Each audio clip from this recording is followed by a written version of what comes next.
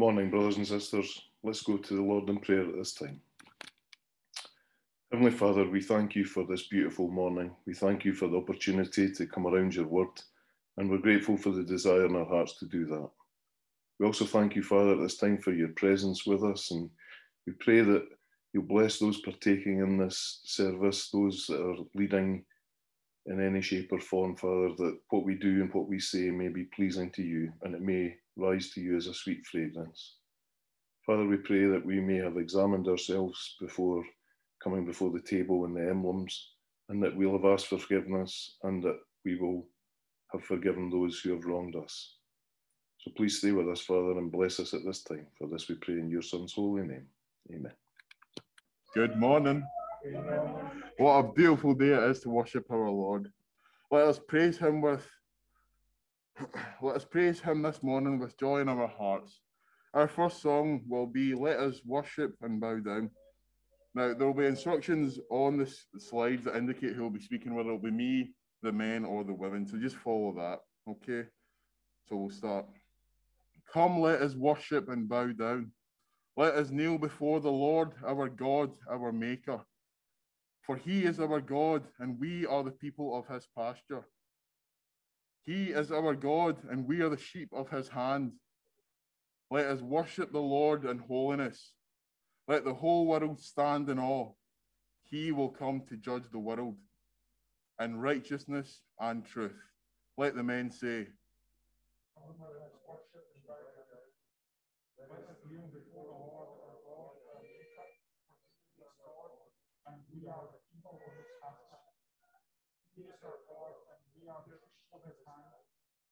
Men, let us worship the Lord in holiness. Let the whole world stand in awe. He will come to judge the world in righteousness and truth. Let the ladies say,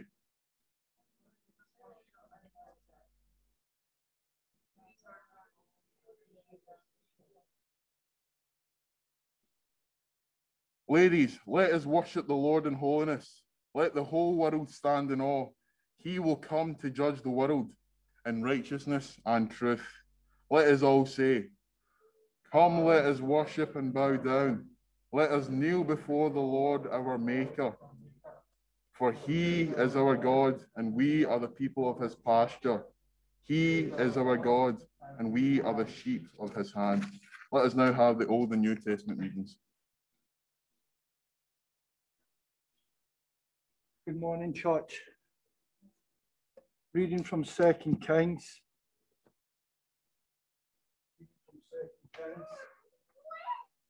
Chapter 14.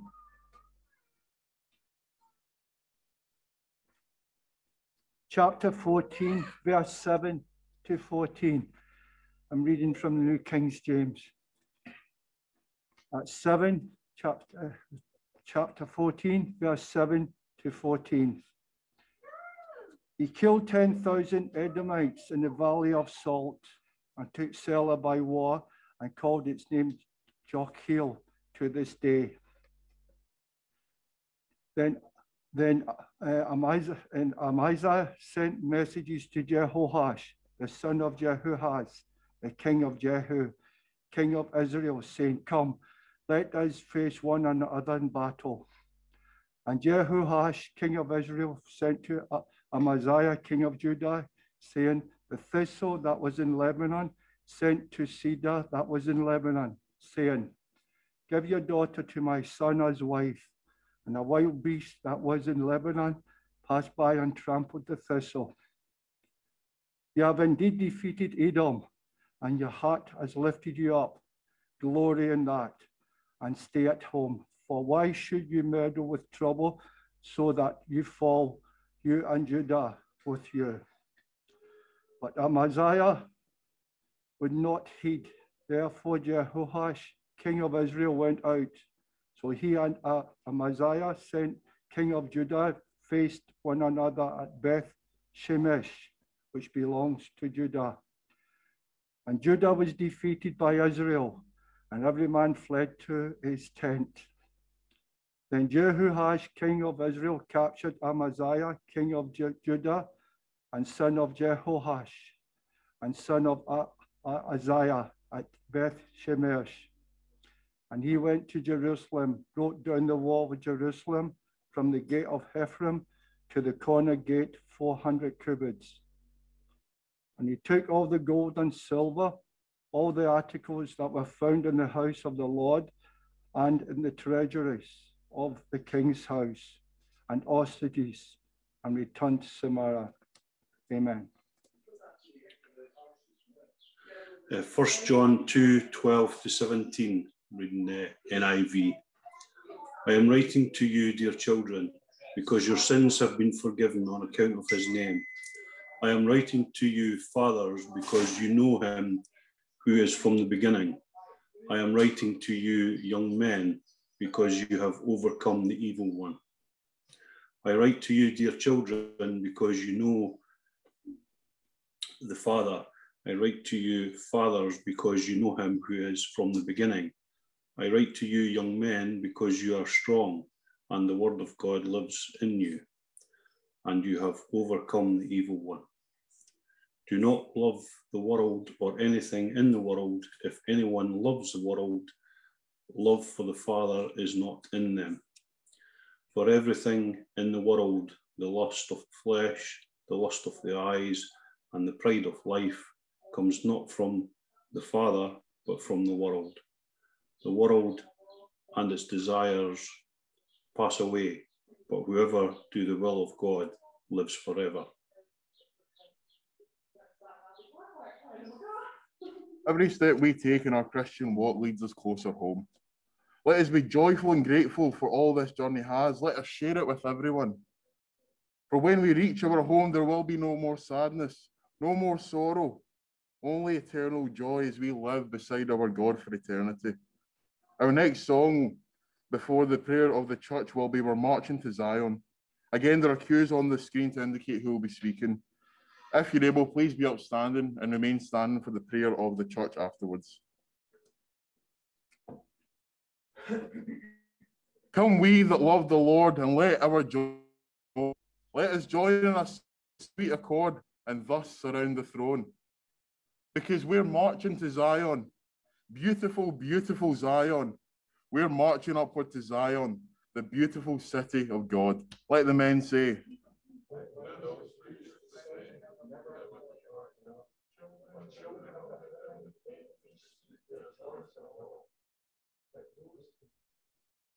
you're marching to Zion, beautiful, beautiful Zion.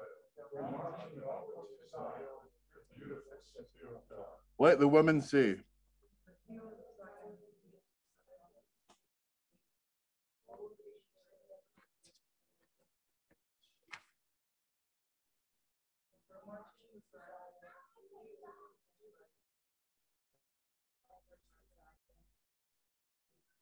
let us say, then let our songs abound and every tear be dry.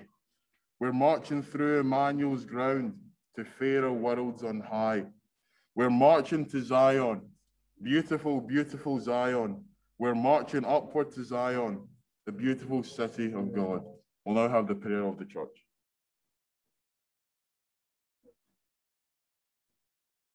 Let's pray. We continue to thank you, O Lord, for your mercies and your opportunity you give us today to see your beautiful day. We thank you, we bless your holy name. We give you the praise, we give you the glory. Father, we come before you to sing and praise to you this morning.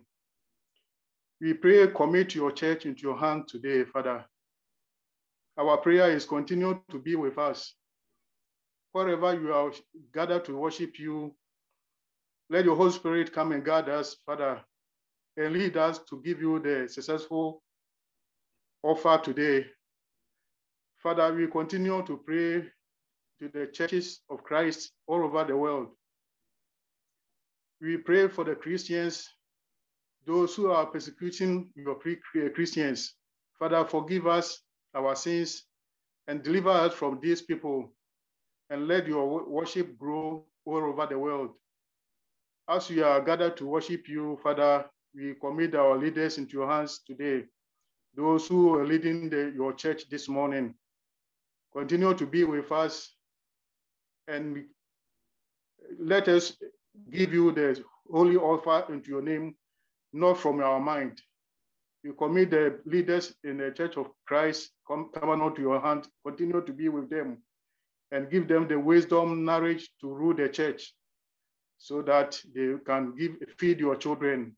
We thank you, we bless you for what you've done and what you're going to do for us. In Jesus' name we pray, amen.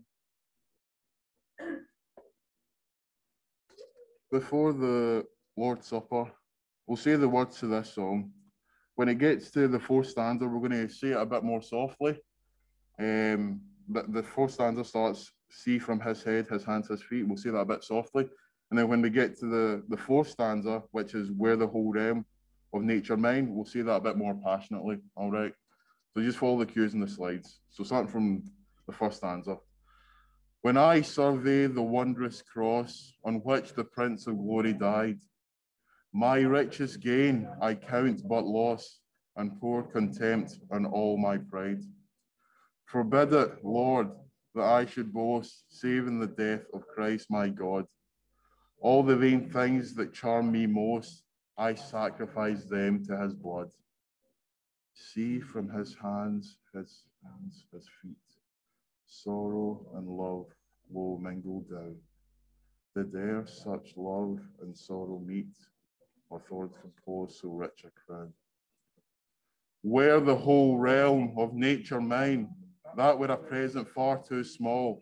Love so amazing, so divine, demands my soul, my life, my all. Let's repeat that last one.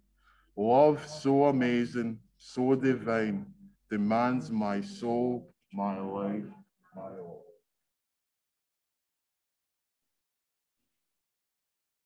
Good morning, brothers and sisters. I hope you can hear me. In remembrance, but let a man examine himself, and so let him eat of that bread and drink of that cup. 1 Corinthians chapter 11, verse 28. If there's ever a time when we should be more serious and heart-searching, it is in the preparation for the taking the Lord's Supper. What did Paul say? He said we are to examine ourselves, not to discover whether we are worthy to participate, but to determine if we are partaking in a worthy manner and for a worthy purpose. You and me know that no one merited the privilege of sitting at the Lord's table. We are here by God's grace. We are given the privilege of becoming his children and having fellowship with him. The psalmist's prayer is always appropriate as we seek to create a proper attitude for the observance of the Lord's table, of the Lord's Supper. What did he say? He said, search me, O God, and know my heart. Try me, I know my thoughts, and see if there be any wicked in me, and lead me in the way everlasting. Psalm 139, verse 23 to 24. The Lord's Supper is a memorial supper that is to remind us of Jesus Christ's death on the cross for your sin and for my sin.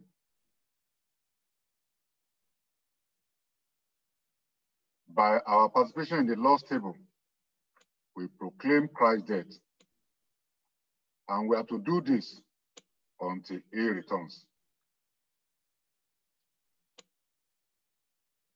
The book of 1 Corinthians chapter 11 explains all this clearly.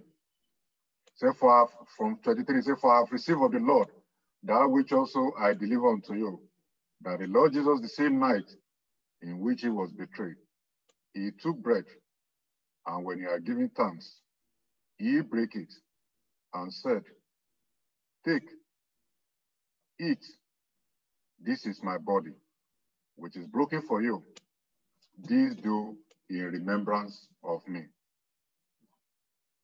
After the same manner also, he took the cup, and when he said, this cup is in the New Testament in my blood. This do ye as often as you drink it in remembrance of me. Brothers and sisters, and those who are watching us, To properly participate in the Lord's Supper, we need to be baptized. We need to hear the gospel. We need to believe the gospel. We need to confess our sin.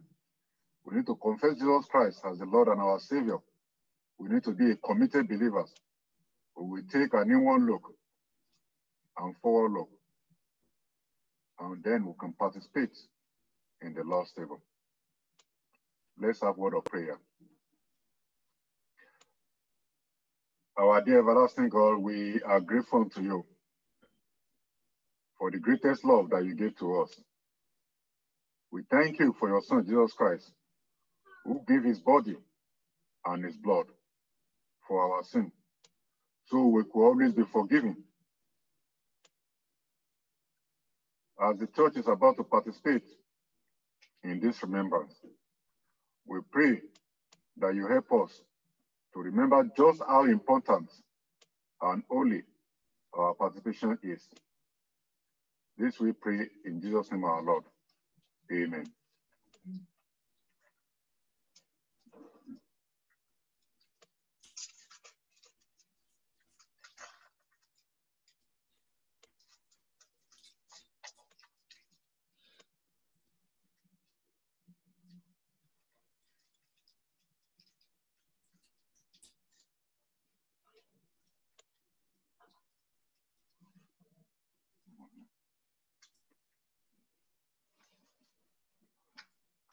After the bread, in the same manner, he took the cup, blessed it, and divided it among his disciples. Shall we pray? Once again, we thank you, Lord God, for your mercy and your goodness. We thank you for the opportunity that you're giving us to remember the sacrifice that you make on the cross of Calvary. Bless us. Bless every soul that will participate in the Lord's table. And those that have not accepted you, we pray that with this message today, be able to know that the only way to be saved is through our Lord and Savior Jesus Christ. As he said, I'm the way, the truth, and the life. And they also can baptize and participate in this street fellowship. Bless this cup, for we pray in Jesus' name, our Lord. Amen.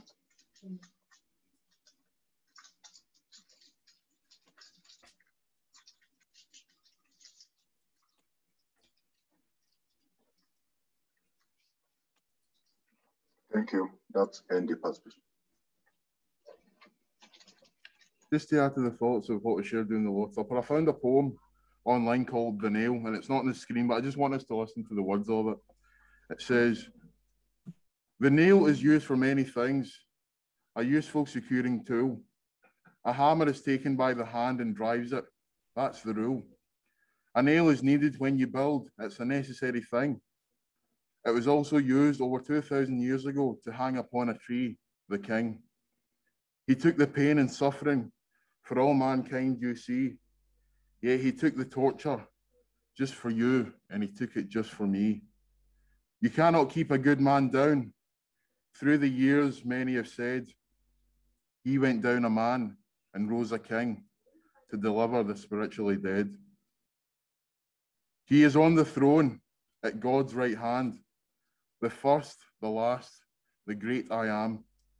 No nail, no hammer can touch him now, the mighty King on high. What he built is forevermore, salvation for you and I. See, when you see a simple nail with its sharpened end and need to build or repair, lift up your eyes, your heart, and mind, and thank him with a prayer." Before the sermon reading, followed by the sermon this morning, let us say the words to this song, "My Hope is Built on Nothing Less." For this song, I'll be saying the verses, and I want us to read and listen to the words, and then I'd like us to respond with the chorus. Again, just follow the cues on the screen. My hope is built on nothing less than Jesus Christ, my righteousness. I dare not trust the sweetest frame, but wholly lean on Jesus' name. Let us all say, on Christ, the solid rock I stand.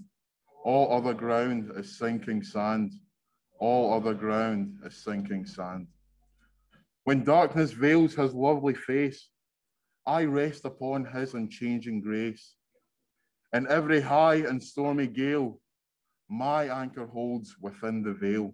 Let the men say, on Christ, the solid rock I stand. All other ground is sinking sand. All other ground is sinking sand. His oath, his covenant, his blood support me in the whelming flood. When all around my soul gives way, he then is all my hope and stay. Let the women say,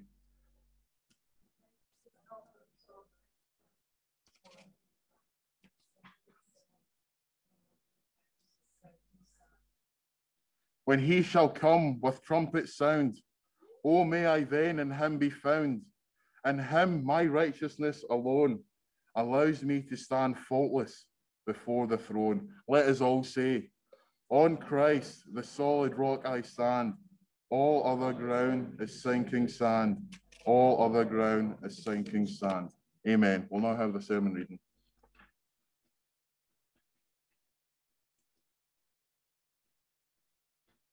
Reading today is taken from Proverbs 15, verse 24. It's just one verse, so I'm going to read it 4 times from 4 different versions. The NASB says, the path of life leads upward for the wise, so that they may keep away from Sheol below. The Living Bible, the road of the godly leads upward, leaving hell behind.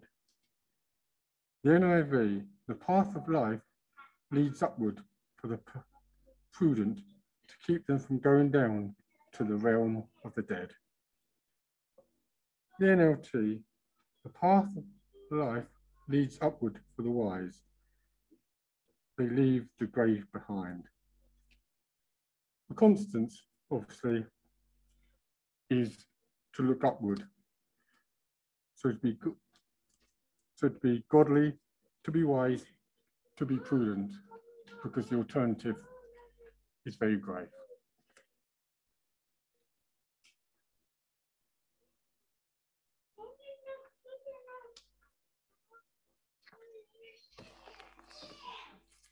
Well, hello to everyone on Zoom and on Facebook. Truth FM broke this morning, so we're not using that just now.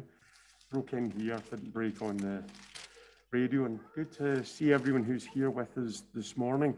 If you take your Bibles to the book of Philippians, our whole lesson is going to be based in the book of Philippians. I appreciate Pete taking the effort there to come up with those different translations, to have a look at that particular verse from Proverbs.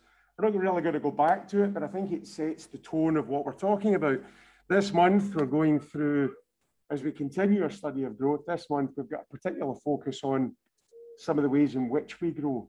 And in a couple of weeks, Adam will be talking about citizens of earth, how we live and interact with the world. He might take it in that direction, he might choose a different direction. Today, we're going to talk about how we are citizens of heaven. And for that, I think we have to understand a mindset and a way of living in our own minds, never mind the pragmatics and the practical aspects of it, which I think Adam will give more attention to in a couple of weeks.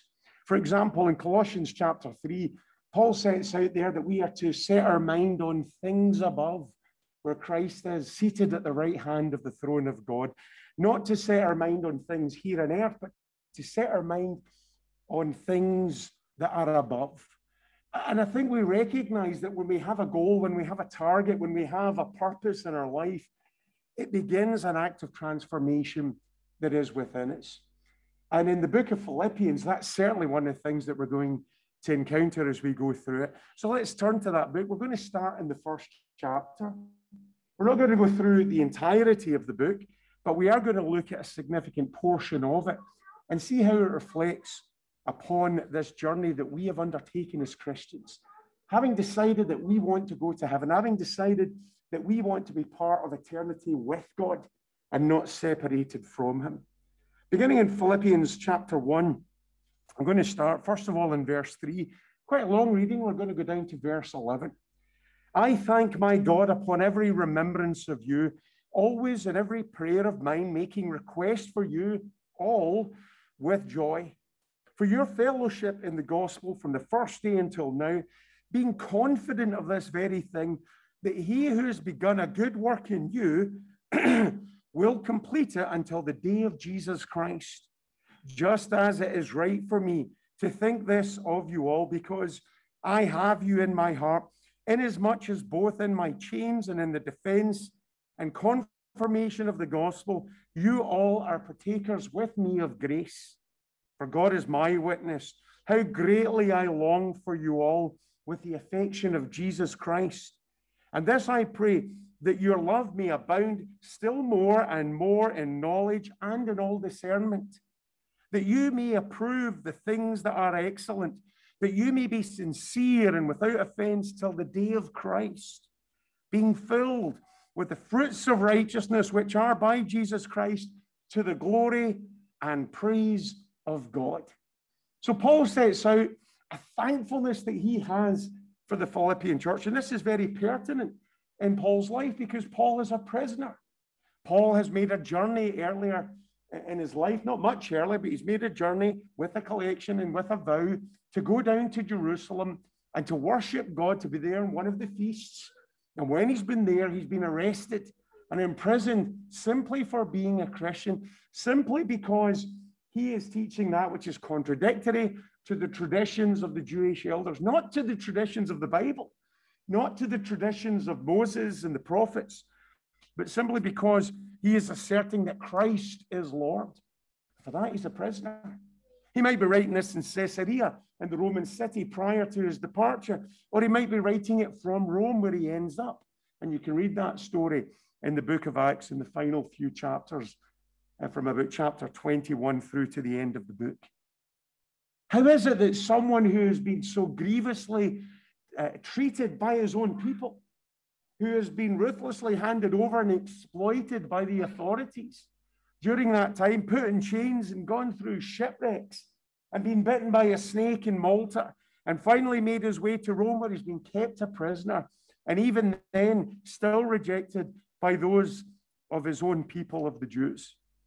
How is it he keeps going on? Because he focuses on what lies ahead. He focuses on what's in front of him. And notice his opening words in verse 6, being confident. Brethren, confidence is a wonderful thing. Sometimes there's confidence that you're making the right turns and ending up at the right place where you're supposed to be. Sometimes there's a confidence that you are saying the words the way that they're meant to be pronounced. There's maybe a confidence in our physical and our mental strength that we have.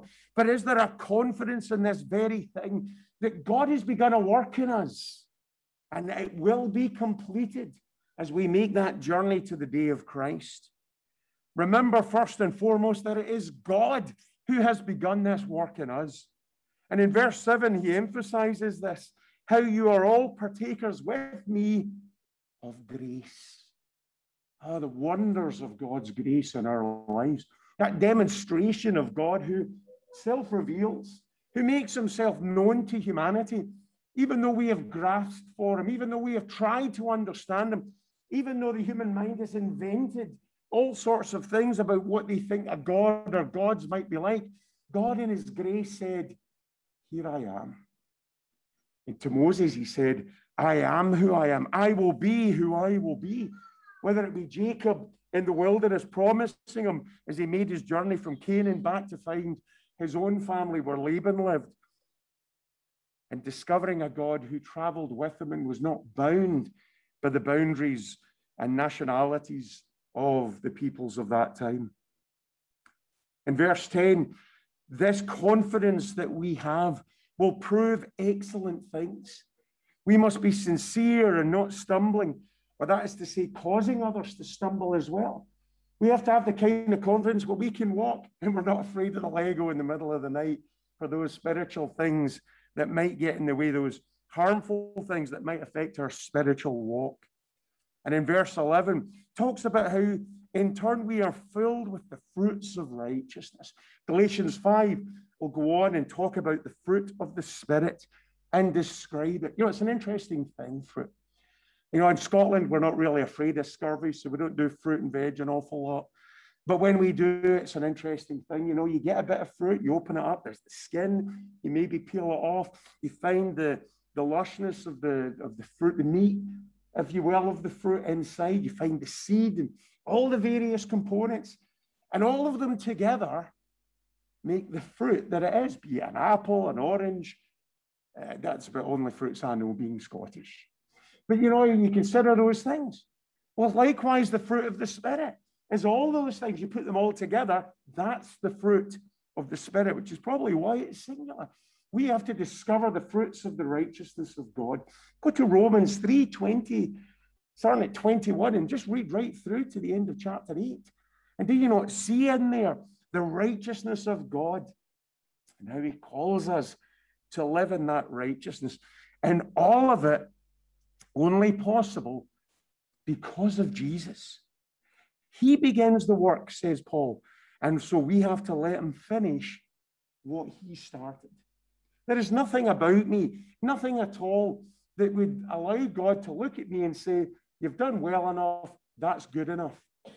He never says that, but he sees it in his own Son. So let Christ into your life, obey him through the call of faith, be baptized into Christ for the remission of sins, and discover that grace of God that is then allowed to work in your life, empowered by the Spirit, to become confident in that salvation of which Paul speaks in these verses. Beginning in verse 19, we're going to read down to verse 26. And what you might notice in some of the readings that we do, we skip over paragraphs, because what Paul does in the next paragraph is expound and expand either what's about to come or what's just been said. Well, those are the pragmatics, and we're not concerned with them as much as perhaps we would like in the time allotted to us. So let's skip on to verse 19. For I know that this will turn out for my deliverance through your prayer and the supply of the Spirit of Jesus Christ, according to my earnest expectation and hope, that in nothing I shall be ashamed, but with all boldness, as always, so now also Christ will be magnified in my body. For to me, to live is Christ, and to die is gain. But if I live in the flesh, this will mean fruit from my labor, yet what I shall choose I cannot tell. For I am hard pressed between the two, having a desire to depart and be with Christ, which is far better. Nevertheless, to remain here in the flesh is more needful for you. And being confident of this, I know that I shall remain and continue with all of your with you all for your progress and joy of faith, that your rejoicing for me may be more abundant in Jesus Christ by my coming to you again. Paul wants us to understand that he is being assured because of this relationship that he has with Jesus. And he sums it up with those beautiful words that I've known since the earliest days of my life as a Christian. For me, to live is Christ, and to die is gain. Well, and 30 odd years later, I think I understand it a little better now than I did when I started. I think I've set off on a journey 33 years ago that would allow me to try and grasp why Paul felt that his life should be given over to Christ, and in the event of death, there's just gain. And it is a journey, it's a path that needs to be taken and well trodden upon. In verse 20, notice how Paul describes himself, according to my earnest expectation. There is an eager longing in Paul's life, an eagerness to be with God. It is better to be with Christ, he asserts in verse 23. And he has that assurance that whatever happens, that's where he will be. Later, John would write in 1 John 5:13, I have written these things that you may know that you have eternal life. And that knowledge of eternal life is not something that grows and matures and develops and we're more in heaven than we would have been when we started if we'd left this planet earlier, if we'd left this life earlier. But from the moment that we become Christians, that knowledge and that certainty, that assurance of eternal life is there if we but continue in the light as he is in the light. It's better to be with Christ, but right now we can be. Right now we can be living like him and for him. And in verses 25 and 26, and do you notice in verse 25, and being confident of this, he revisits this expression that we are to help others in the meantime, to make the world better, to improve the lot of those around us. It's fascinating to me as someone who just enjoys history to see the benefits that Christianity has always brought to a society when it is brought in a way that Christ, that God intended it to be in that society. We have to be the ones that bring a fragrance, an aroma of Christ into the lives of those around us and help others understand the glories and the freedoms that are found only in Jesus because we are being assured by him. In chapter 2, beginning in verse 1, we're going to read down to verse 4 initially. Therefore, if there is any consolation in Christ, if any comfort of love, if any fellowship of the Spirit, if any affection and mercy, fulfill my joy by being like-minded, having the same love, being of one accord, of one mind. Let nothing be done through selfish ambition or conceit, but in lowliness of mind, let each esteem others better than himself. Let each of you look out not for only for his own interests, but also for the interests of others.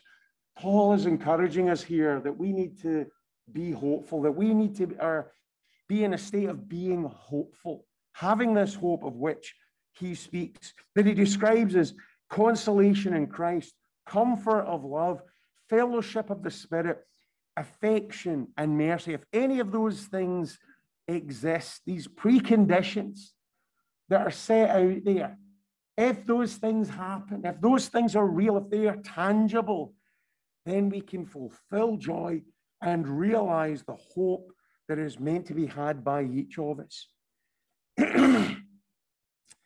How would we best describe a relationship with God? God who reveals himself. Would we describe it as an epiphany, like a burning bush in the wilderness? Would we describe it as an intellectual understanding because we have the word? After all, faith comes by hearing and hearing by the word of God. Would we see it as a penitent life, given over to repentance and turning our lives over to God? Would we see it in the terms of a faithful confession that it is Christ who is Lord and we are his servants and submit to him? Would we see it in our baptism or being added to Christ, putting on Christ through baptism in order to enjoy all the blessings and all the wonders and joys that God has in store for us? All those things are in and of themselves part of how God wants us to come into a relationship with him. But here's the thing about a relationship. It's only a relationship if you're spending time with someone. It's only a relationship if you're invested in that other person. Two people get married. They spend their years together, 5 years, 20 years, 45 years. They make their journey together. Perhaps it goes on longer, but that bond that exists between them gets closer and closer and stronger because they are together. The bond between parent and child that takes years to fully nurture, maybe 30 years, maybe 20 years, maybe longer, maybe less, in which time that bond that seems almost unbreakable is developed. Why? Because of a relationship where time and effort is placed. God calls us into community. He is community. By declaring him to be Father, Son, and Holy Spirit, we express that God himself is community. Not a community, God is community. And he has called us to put on Christ and be in Christ, which means that we are meant to be part of that community that we call church. We might put the name on the door and say, the Church of Christ, meaning Christ's community, Christ's people. That's what it's supposed to mean. And how we've been starved of it in the last year. So deprived that we have struck out into technology just to try and maintain a glimpse of it. Try and hold on to something that keeps us in contact with it. We are called to this hope of community with him. Notice how in verse 2, how we can fulfill Paul's joy by being like-minded, like Father, like Son, and like Holy Spirit. Think about others and think highly of them. He says in verse 3 there, let each esteem others better than himself. What did Christ do? You think of John chapter 13, what did he do? He takes a towel, he takes a basin of water. What does he do? He starts washing feet. And they don't even realize it at first until eventually the room gets quieter and quieter and he comes to Peter. You can read the story in John 13. Why does Jesus do this? He goes on and explains, here's the example. If I, being the master, have washed your feet, what are you going to do?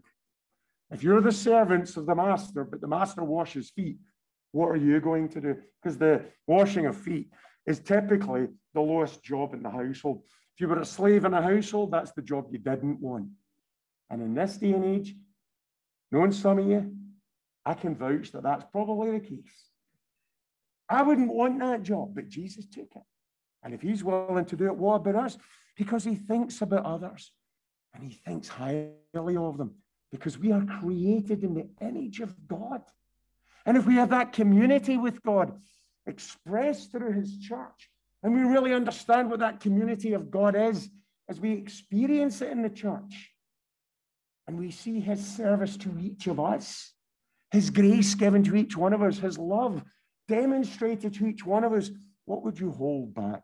So in verse 4, Paul says, let each of you look out not only for his own interests, but also for the interests of others. Selfishness has to be set aside. Self-interest, that's still necessary. We still have to consider our needs. We still have to meet our needs. We still have to consider the needs of our family. We still have to consider the needs of our employers. We still have to consider the needs of our creditors if we have bills to pay. But we should never forget that others need as well. And that God's place must be clear in our own minds. So being hopeful, we recognize of the better things that God has prepared for us that are in his church. Beginning in verse 5, we pick up one of the most beautiful passages, one of Adam's many favorite passages. If they start in Genesis, they finish in Revelation, he likes them all. But beginning in verse 5, as we all do, let this mind be in you, which was also in Christ Jesus, who being in the form of a God, did not consider it robbery to be equal with God, but made himself of no reputation, taking the form of a bondservant and coming in the likeness of men. Being found in appearance as a man, he humbled himself and became obedient to the point of death, even the death of the cross. Therefore, God also has highly exalted him and given him the name which is above every name, that at the name of Jesus every knee should bow, of those in heaven and of those on earth and of those under the earth, and that every tongue should confess that Jesus Christ is the Lord, to the glory of God the Father. We need to discover how we can be clear in our own minds, clear in our understanding of who our God is and what our God has done for us. Let this mind be in you, which was also in Christ Jesus. To have the mind of Jesus is to have the mind of a servant. By example, he chose to be lowly in verse 6. By choice, he chose to be a servant in verse 7, even to the point of dying for the will of God. Are we clear on that? If there were a conversation between the Father and the Word, before the Word became flesh and dwelt amongst us, in which God said, you can take one thing of God with you when you become a human, what would you choose? I think Jesus would have said, servanthood. Isn't that remarkable? Would you take the omnipotence, all the power and glory of God, all the knowledge of God, all the presence of God? Would you take the eternal nature of God? Would you want to live forever on earth? I'll choose to be a servant. Do you understand what it means to be a Christian, about caring for others, about considering what he did for us? What a beautiful passage that Paul writes there for us. We go down to verse 14 as we continue with our lesson this morning and begin there in verse 12. Not that I have already attained or am already perfected, but I press on, that I may lay hold of that for which Christ Jesus has also laid hold of me. Brethren, I do not count myself to have apprehended, but one thing I do, forgetting those things which are behind and reaching forward to those things which are ahead, I press toward the goal for the prize of the upward calling of God in Christ Jesus. Therefore, let us, as many as are mature, have this mind, and if anything you think otherwise, God will reveal even this to you. Nevertheless, to the degree that we have already attained, let us walk by the same rule. Let us be of the same mind. I press toward the goal for the prize of the upward call of God in Christ Jesus. Looking at what lies ahead, focused on it, seeing the goal, attaining to that confidence. Look at what that prize is. It is set up for us a crown of life in heaven. But more than that, it is set up for us that apartment, that place within the kingdom that's here and now, not just then. A place within God's kingdom to be called, as Paul puts it in Romans chapter 8, fellow heirs with Christ. But more than that, to be with him.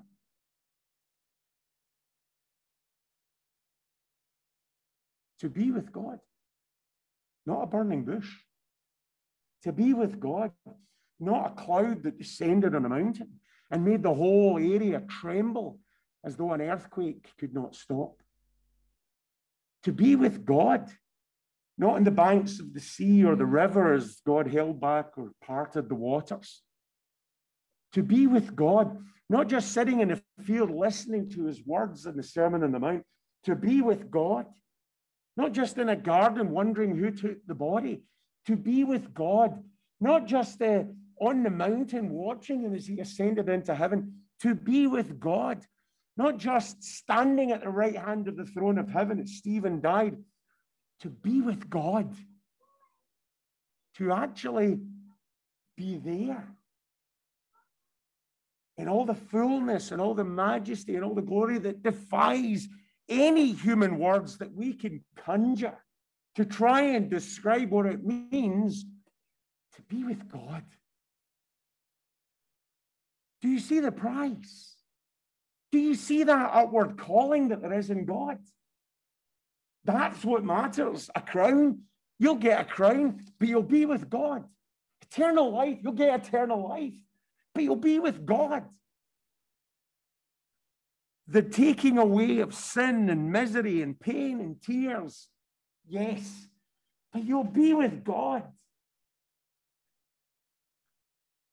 And we achieve it by having the same standard and the same mind of which he speaks in verse 16.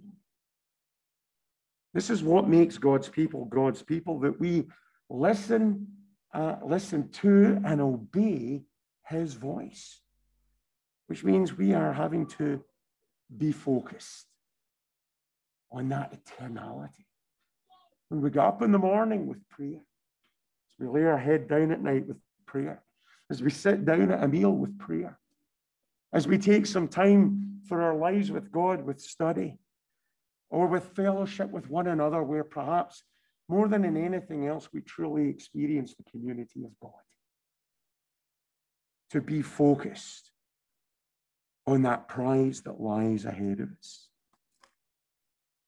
Paul would go on and say in verse 20, for our citizenship is in heaven, from which we also eagerly wait for the Savior, the Lord Jesus Christ, who will transform our lowly body, that it may be conformed to his glorious body, according to the working by which he is able even to subdue all things to himself. In chapter 1, verse 6, Paul opens up with this idea of how transformation begins by allowing God to work within us. In Philippians 2, beginning in verse 12, therefore, my beloved, as you have always obeyed, not as in my presence only, but now much more in my absence, work out your own salvation with fear and trembling, for it is God who works in you both to will and to do for his good pleasure. And in chapter 3 and verse 21, transformation. You know, when you grow when you set your targets higher. The problem for most of us isn't that we set our targets too high and miss. It's that we set them too low and we keep hitting them and we wonder why we're never getting anywhere, because the targets are too near us.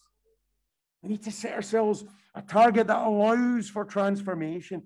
What a transformation we have witnessed in the last year. Who would have thought at the beginning of 2020, getting ready for that year? I remember getting a message from Nick Wilson, and we're talking about the Men's Day that we had in 2020. And we used 2020, the vision of God for the church, for the Christian. And he wrote back and he said, you've stolen my idea. We were going to do that at the end of the month for the Forth Valley meeting. Perhaps they still did.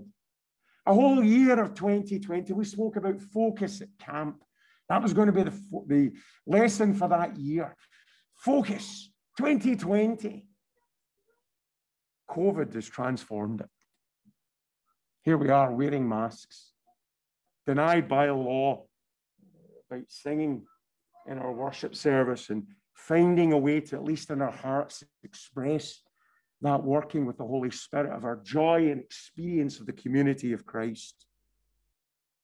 Transformed by those that we have lost or have been affected and survived, but have never really fully recovered from COVID, from the hygiene procedures, from the missing of the tables in the community and having to stand outside in the rain just to say hello to somebody for a few minutes, or being on Zoom for the best part of a year.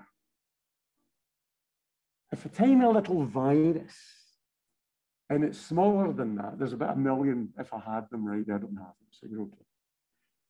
If a little virus invisible to the human eye were able to grind the entire world to a halt and transform it in the way that it has,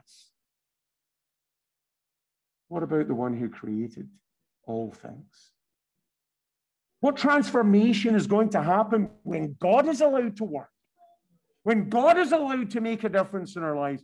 When we take on the responsibilities of God to allow us to be transformed?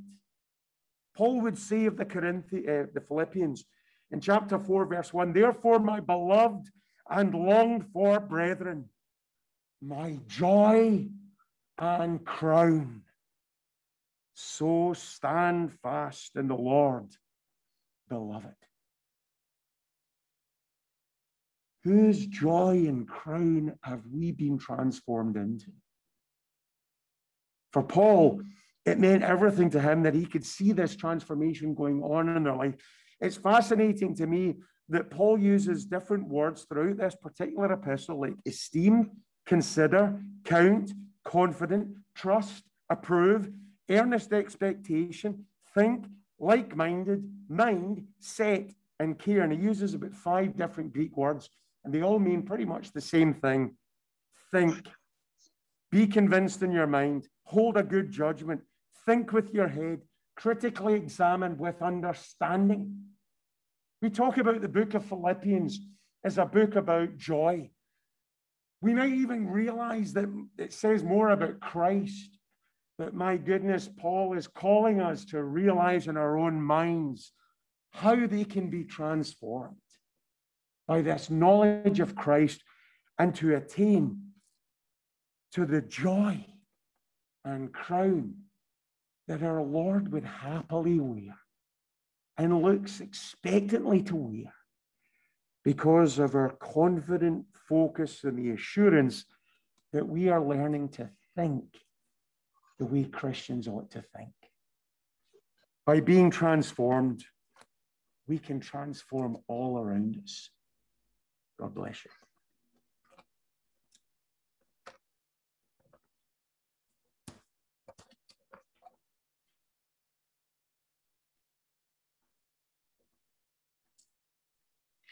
Thank you, Graham, for that. For this next song, it's from a song called Cornerstone. And I've just taken one line from it that I want us to just look at the words and just think about them while I say them. Christ the Lord is our cornerstone. The weak are made strong in the Saviour's love. Through the storm, he is Lord, Lord of all. Let's give back to our Lord. If you'd like to turn with me, I'll be reading from Isaiah chapter 55. I'll be reading from the New Living Translation, Life Application Study Bible. Is anyone thirsty? Come and drink, even if you have no money. Come, take your choice of wine or milk. It's all free. We spend our money on food that does not give you strength. Why spend your money on food that does not give you strength? Why pay for food that does you no good? Listen to me and you will eat what is good. You will enjoy the finest food. Come to me with your ears wide open. Listen and you will find life. I will make an everlasting covenant with you. I will give you all the unfailing love I promised to David. See how I used him to display my power among the people. I made him a leader among the nations. You will also command nations you do not know, and people unknown to you will come running to obey. Because I, the Lord your God, the Holy One of Israel, have made you glorious. Seek the Lord while you can find him. Call on him now while he is near. Food costs money, which lasts only a short time and meets only our physical needs. But we are offered free nourishment that feeds our souls by God through Jesus. And, we ask, how do we get this free nourishment that Isaiah was talking about? We are to come, in verse 1 tells us, come and drink, come take your choice, it is free. In John chapter 4, Jesus tells us, anyone who drinks water will become thirsty again, but those who the water I give will never be thirsty again. It becomes a fresh bubbling spring within you, giving you eternal life. As our bodies hunger and thirst, so does our souls. But our souls need spiritual food and water. In John chapter 7, Jesus basically tells us, let anyone who is thirsty come to me and drink. For the scriptures declared, rivers of living water flow from the heart of anyone who believes in Jesus. We must listen.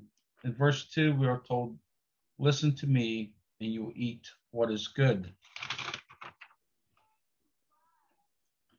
And then we must seek and call on God.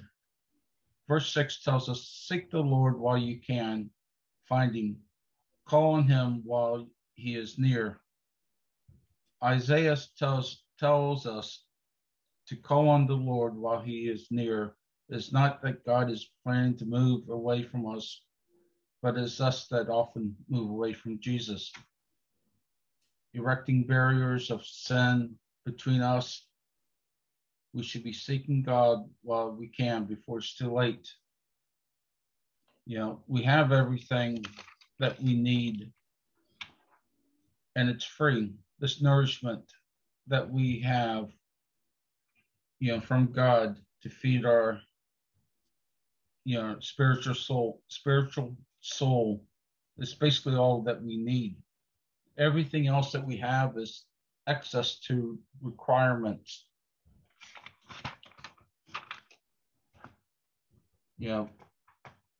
We may be feeling that we don't have much to offer, especially in the current situation that we're in. A lot of people are struggling to cope with what's going on around us. And it feels like, we may have nothing at all to give because the hardship that many people are going through at this time. But it's nothing compared to the hardship, that Paul went through in 2 Corinthians. In 2 Corinthians chapter 6, starting at verse 8, we serve God whether people honor us or despise us, whether they slander us or praise us. We are honest, but they call us impostors. We ignore them. We are ignored, even though we are well known. We live close to death, but we are still alive. We have been beaten, but we have not been killed. Our hearts ache, but always have joy. We are pure, we are poor, but we give spiritual riches to others. We own nothing, and yet we have everything.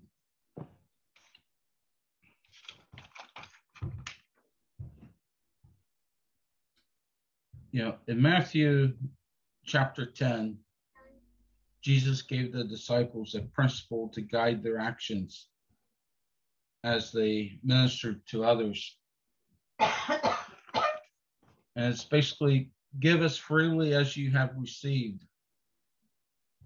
And the same principle applies to us with all the blessings that we have received, freely from God.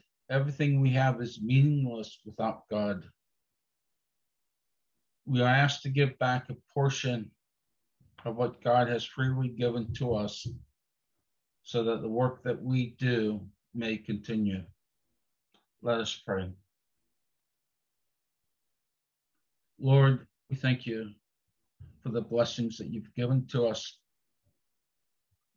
We know that we only need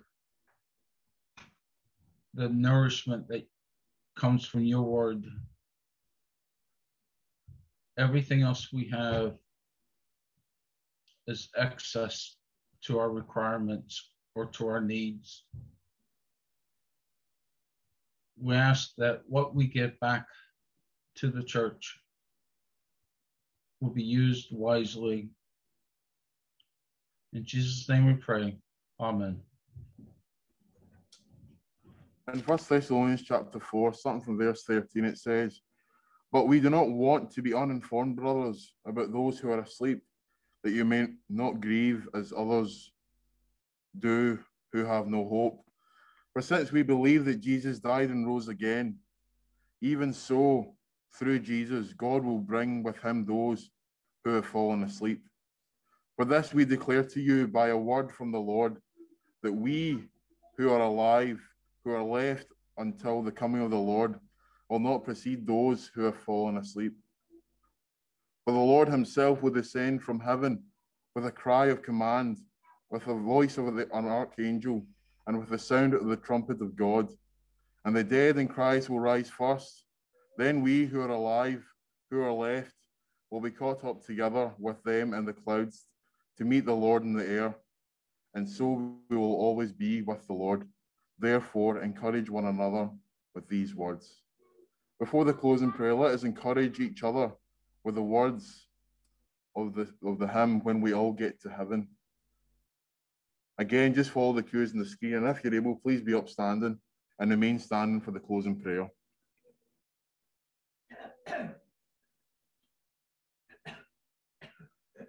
Sing the wondrous love of Jesus, sing his mercy and his grace. In the mansions bright and blessed, he'll prepare for us a place. When we all get to heaven, what a day of rejoicing that will be. We all see Jesus, we'll sing and shout the victory. We'll walk the pilgrim pathway, clouds will overspread the sky. But when traveling days are over, not a shadow, not a sigh. Let the men say,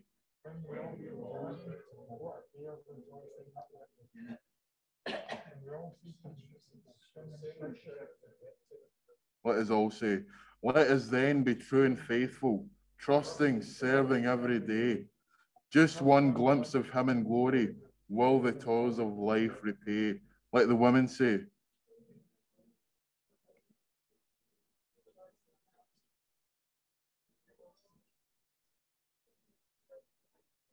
let us all say, onward to the prize before us, soon his beauty we'll behold.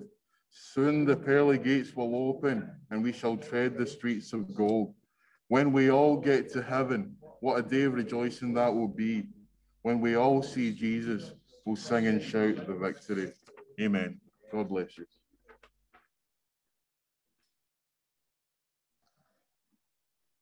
Let's all join together in prayer. Prayer for the week. Our Father in heaven, we come before you in the name of Jesus, our Lord and Saviour. And Father, as we have a public communal prayer this morning, let us always remember to also pray in private, as our Lord exampled and asked us to do. As he separated himself from the disciples at times to pray, Father, to you. Let us bow in thanks and glory. We request, Father, that we can ask in belief and believe, Father, as we are asked to pray earnestly in spirit and truth. We ask, Father, you bless us by strengthening our faith and our love for you and for one another, that we may glorify your holy name. There are so many, Father, in the world who have not come to know you and your wonderful Son. Please let us look to every opportunity to share your love, to share the gospel with others. Father, day to day we rely upon your strength, because we are weak, forgetful, and often lack focus or concentration at times, Father. So please strengthen us, help us know your will for us, and give us the power and the strength to carry it out, Father. And Father, we bring before you those of our number who are suffering through age or infirmity. We ask you to encourage them, Father, and strengthen them. And Father, those who have lost loved ones, and those who have different infirmities just now, Father, we ask you to comfort them, Father. Just as Jesus was raised, Father, you raised your Son from the dead. May we believers be with all thanks and praise to you in the coming week, Father. As the mother hen with her chicks, help us to rely on you, Father, to protect us and keep us from sin and evil. Please grant us your forgiveness, because we do. We are all sinners, Father, and we do ask for it. Father, we do thank you and praise you and glorify you. In your dear Son's name, amen.